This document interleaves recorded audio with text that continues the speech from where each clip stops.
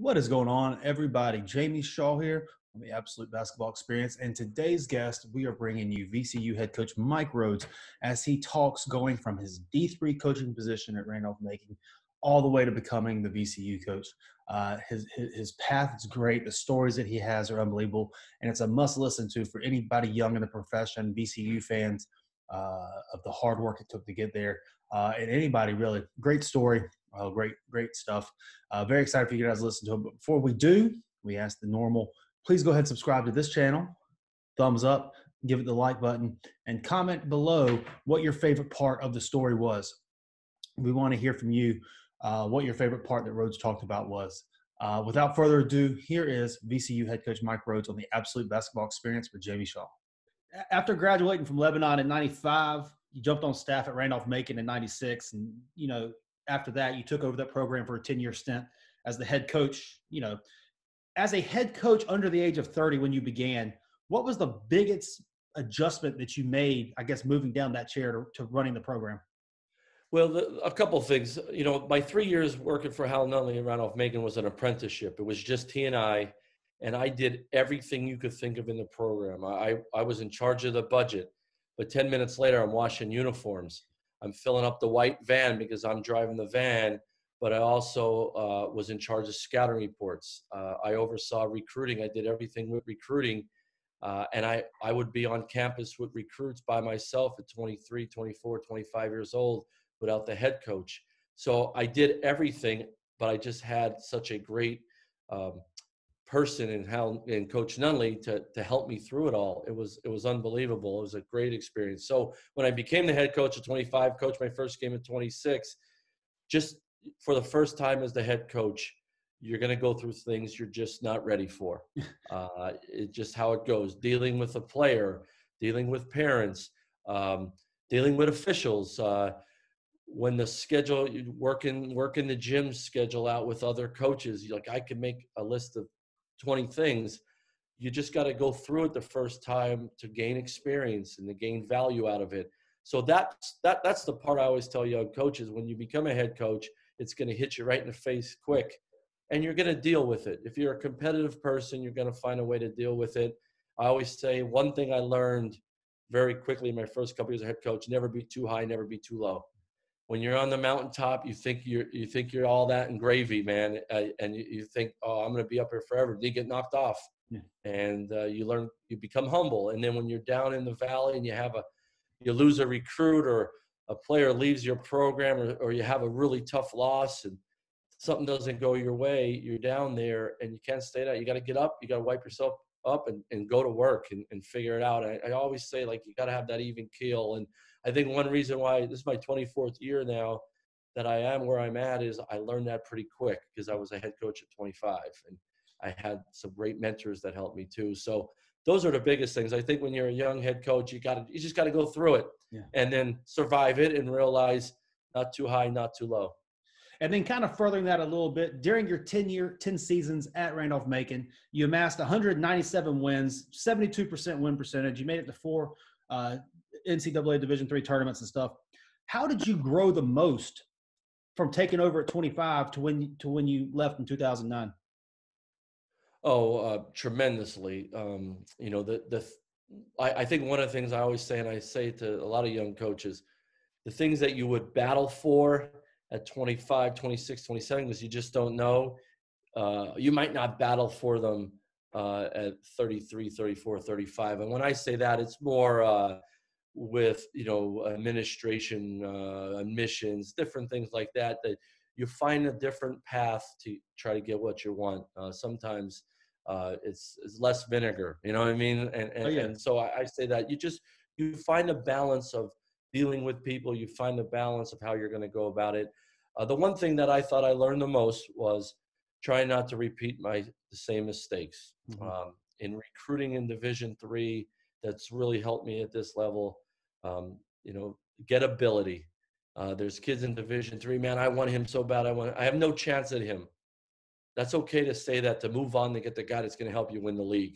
Because that guy you really want and you can't get, he's never going to help you win the league. Go find the guy that's going to help you win the league. And I just learned that the gettability part was probably the biggest thing. With experience, you learn that. You take a couple on the chin, but you got to learn that stuff. I think that's important for young coaches to understand that the reality of your situation and where you're at, you got to maximize it.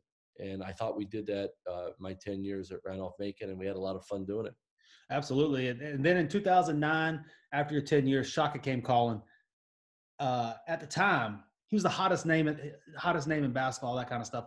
What was it like for you, being a D3 coach at Randolph Macon and stuff, having Yeah. Shaka Smart call you and court you to be on his staff?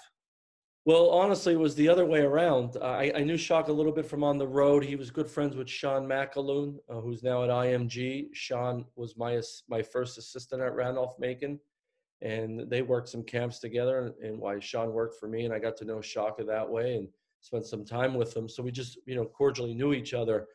I got the job at 25 at Randolph Macon. When I was 35, I had the itch to try to coach at a higher level. I wanted to be in that arena, and the opportunities I had to do that were very slim, or just not situations where I felt like I wanted to do. And because I had a great job at Randolph Macon, but at 35, I was like, if I don't try this now, I probably won't try it at 45. So when Shaka got the VCU job, I reached out to him, and we had a third party reach out to him and say, well, you have any interest in Mike Rhoades? He's like, he would never leave Randolph Macon. At that time, I had the itch, and I thought I would love to give Division I. I can always go back to D3. I felt like that, but let's try this life. And what was great about it was I wanted to go work for somebody that I believed in, that I knew was a great person to be around, was going to do things the right way. And from day one, it was totally right. I had so much fun. I got a sort of refresh in coaching and a whole different role. It was awesome. I think it made me a better coach, made me a better person. I was dealing with a different kid that we had at Randolph Macon, that we had at VCU, and that was refreshing. I loved it. And being on the floor all summer long with the guys, and in the fall where you can in Division III, that really drove me. And we had a lot of fun. Will Wade, Mike Jones, Jeremy Ballard, Jamie and Christian, Mike Morrell. We had a great staff, and we had a lot of fun, and we won a lot of games, which always helps. Yeah, absolutely. And those guys you mentioned, they're all part of the kind of the Shaka tree that's so well known and everything. What is it about Shaka Smart that kind of grooms his guys to have such great success going on to being head coaches? Well, I think this, number one, people have asked me that question for years now, and I've answered it different ways. But recently I really thought about it and taught the style of play. I think is something that everyone was attracted to, or athletic directors are attracted to. That it puts people in seats. It's a fun way for recruiting success. People talk about it. People try to emulate it. So I think the style and the approach and the culture that we created, Coach Smart created, and we all were a part of it and wanted to do that. I think people were attracted to that made hiring decisions. The other side of it, I think Shaka hired good people, and I think people saw that the way we had relationships with our players, the positive enthusiasm that we had, and I think that was attractive to people in their hiring positions. Yeah, absolutely. And then after your success that you had at VCU and everything, you decided to take the job at Rice, which is a rebuild job. Yeah. 12-49 the previous 2 years before you came on board. What was it about Rice that kind of attracted you to go that route?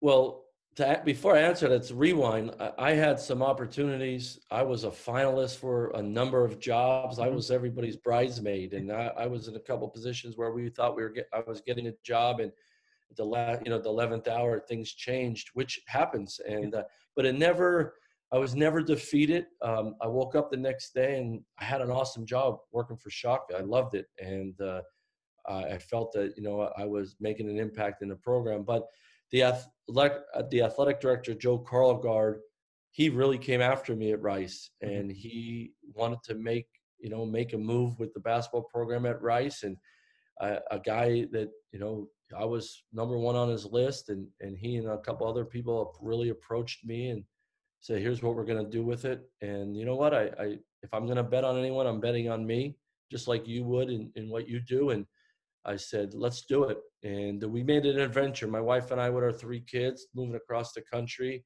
There was a lot of unknown, but from day one, we just said, we're going to go to work. Mm-hmm. We're going to hire a great staff. We're going to have a lot of fun doing this. We're going to invest in people. And it's not going to, Rice is not a place you can just create it overnight, with the academic standards, the type of school it is, the way they do things. But that was okay. I was willing to build it, and I loved it there. We had a blast. Houston was a cool place to live. I really appreciated how my athletic director and his peers really supported us. And then our 3rd year, we really got it going, and Yeah. we were beating people and competing against people, and, you know, made a lot of noise that way. Yeah, absolutely. I mean, to kind of key in on that 3rd year, you know, as we said, 12-49 the previous 2 years before you. By year 3, you know, y'all were 23-12. Yeah. What would you say the key to that rebuild kind of was, you know, in those 3 seasons? Well, number one was you got to recruit, right? Good players make good coaches. So we made sure. Before that was I want to hire I want to hire my staff. I want to hire a very good staff, Mm-hmm. guys that believe in what I believe in, guys that are going to be relentless workers, have great relationships, and be fun to be around. And I think that seeps into the players and who you're recruiting, and the culture that we're trying to put down. And honestly, the first year was the biggest difference. I just said, we're not going to allow anything but our best effort. And some days we'll get results, some days we won't. And that shocked a lot of people. That shocked other coaches in our athletic department, people on campus. It shocked some players that were returning. Some wanted to do it, some didn't want to do it, but we were going to find guys that were going to compete. And no matter who we were playing, we were expecting to win the game. But we were going to practice and play really hard every day. So that right there, and our staff believed in that as well. And then we had a plan. You know, our plan was to build it to last, not quick fix it, build it to last. And I really thought we were heading in a great direction. And to be honest with you, VCU came calling. And if not, I probably would still be there, because it was a really cool place to be. And I liked how we were doing it. Absolutely. And just a few short years before that, you were a successful D3 coach. Now, you know, a few short years after, you're a successful mid-major coach at Rice. What would you say the biggest adjustments or differences were in those 2 levels of success? On the short term, was I guess there's the added pressure to succeed. That even though at Randolph Macon is a better job than a lot of Division I jobs, from the support, the type of school it is, the tradition, the emphasis on doing things the right way. So I had a great job there. But I think being in Division I, the added stress or emphasis on succeeding and winning and trying to get to the NCAA tournament, I think every coach that makes that jump's got to understand that. But we all put pressure. I put more pressure on myself than anybody or anything could, or any fan ever will. And that will never change. That's the way I'm driven. But I think that part of it is, I think you just, in Division I, there's just more people involved. There's more eyes on you. There's more media, all that stuff. And you just got to learn to balance all that. I think that's the biggest thing. And, you know, I said this the other day. I was talking to a bunch of young coaches in a Zoom meeting, and I said the biggest adjustment I had from going to Randolph Macon to VCU and even Rice was understanding all the rules in Division I. In Division III, the rule book is much smaller than Division I, and I would ask a lot of questions, even simple questions, to make sure we were doing things the right way. And I think sometimes at VCU, like, you didn't know that? I'm just making sure. Making sure. And at Rice, I did the same, and I had a lot of assistants that came from Division I, so they knew. But that was one of my biggest adjustments, making sure you knew the rule book. Yeah. Well, it's better to find out via asking questions than doing it and figuring it out. I warned everybody on the front end I'm going to ask a lot. Absolutely. So as part of my job, obviously, as you know, I travel to different colleges, go to games, cover games, practices, and all that kind of stuff. Yep. VCU's atmosphere is second to none when that thing's going. How big of an advantage is the Siegel Center and when the fan base is there in full effect? Oh, I think it's the best in the country, and I hear that from the TV people that how much they love doing games in the in the Siegel Center because of our fans. Ram Nation. I mean, they what I love about our games at VCU, we have 152 straight sellouts, consecutive sellouts. After this season, it will be in the 170s. It's unbelievable. But we have our diversity of our campus, our diversity of our city. That gives us an unbelievable vibe. So you'll see all types of people in the Siegel Center in black and gold cheering in our student section, in our season ticket section, in our general admission section. There could be a plumber sitting next to a surgeon, sitting next to a person, a CEO that owns his own business, next to a high school teacher, and they're all cheering for us. And that diversity in the city of Richmond and that diversity at VCU, and that shows up all the time at our home games. And then the band, the Peppas, I think they're the best band atmosphere in college basketball. They get us all going, our dancers, our cheerleaders, and then the way we market the games and all that stuff. I think it's second to none. When you're a visiting team and you come in, you better be on your game to beat us, and I think that's a lot of fun. And with all of that excitement and stuff comes a very strict eye from the fan base. What are some of the pressures that you kind of have being the head coach at VCU? That's rabid fan bases, and Ram Nation is one of them. But that's okay. Good. We have high expectations. And then there's always what do you call them? Monday morning quarterbacks, right? Everyone has an opinion and all that stuff, and you know what? They're allowed to have their opinions. To me, number one, I think what's special about Ram Nation and our fans, they're very protective of our players. There's always a couple here and there that are outliers that do some crazy stuff that we see, but we don't deal with that. But we have so many fans that are really protective of our players, and they're as excited that they're graduating from VCU as they are scoring 1,500 points or getting their names up in the rafters or making the NCAA tournament. There's a lot of success going on in our program outside of the court that our fan base is really excited about as well, and I think that's really cool. But it's the pressure of winning that is on our program, our coaches and our players. If they're going to come out every night, they want us to perform at a high level. I think that's great. And, a great example, Jamie, this year, we're 17-6 and everybody's going crazy talking about the seeding in the NCAA tournament. And then we just have a windfall of crazy things that happen to us with our toughest A-10 schedule. And the bottom falls out and we lose a bunch of games and we're not in the tournament. Our fans are mad. I'm mad. That's because VCU, we want to crush it at the end of the year. So just like any fan base, you got to go through some frustrating times. But what I'm excited about is trying to build this every year, like Shaka did, and Will Wade did, and Coach Grant Capel did, and a long tradition of VCU coaches and teams that have done things the right way and won games at a high level. We're going to continue that with Ram Nation behind us. Kind of wraps everything up here. Is there anything that you want to leave VCU fans, Mike Rhoades fans, anything you want to leave them with? No, Jamie, I appreciate everything that you and your people do for all these high school kids and high school programs and helping all the colleges. You and your people and I'm not even going to call it a business. I think it's your life. You guys have done an unbelievable job, not just in the state of North Carolina, but everywhere. You guys saved a lot of kids, that, and you guys help them get opportunities that have changed their lives. That's going to change their children's lives. So don't stop fighting the good fight. Keep doing it. And, for everybody out there going through this pandemic, just keep pushing through, keep finding a way, wake up every day and see how you can make it a great day. And we'll get back to somewhat normal soon and then really normal down the road. And when we do, we'll all be better for it. Coach, so I appreciate your time. I appreciate you coming on. I can't wait to see what this year brings for you and the excitement and all that kind of stuff. Thank you very much. Absolutely. Guys, thank you for tuning in. Absolute Basketball Podcast for Mike Rhoades. I'm Jamie Shaw. We'll see you next time.